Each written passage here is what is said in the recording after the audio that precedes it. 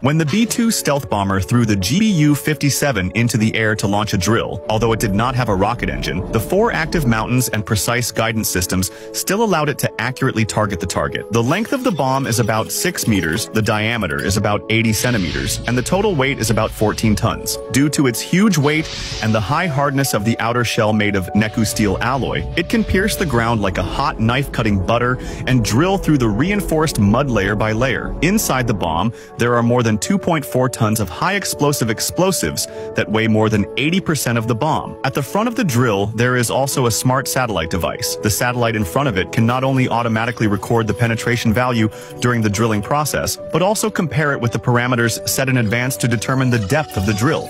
If it is a multi-layer prototype, the smart satellite can also automatically record the penetration layer. And there is also a long-range satellite connected to the back of the fuse.